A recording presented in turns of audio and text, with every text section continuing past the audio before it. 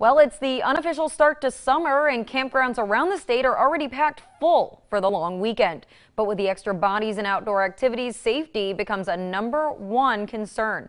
Hannah Davis spoke to a state park manager about the steps they're taking to keep campers safe.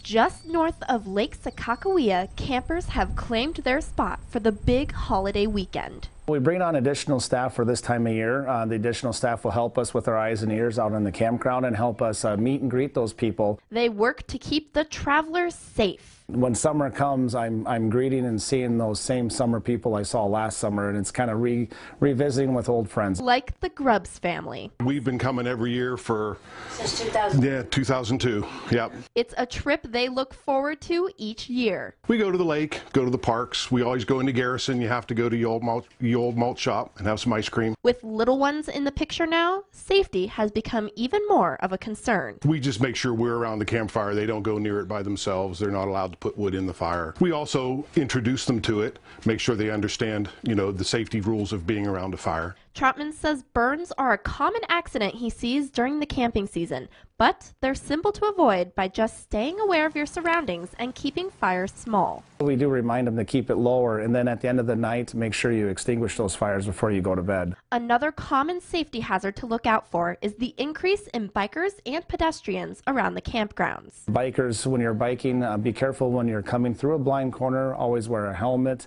and just be slow and cautious, and drivers also. These extra precautions keep the weekend memorable for the right reasons. Being with family. I think that's what camping's all about. Staying safe and enjoying more time together. For KX News, I'm Hannah Davis.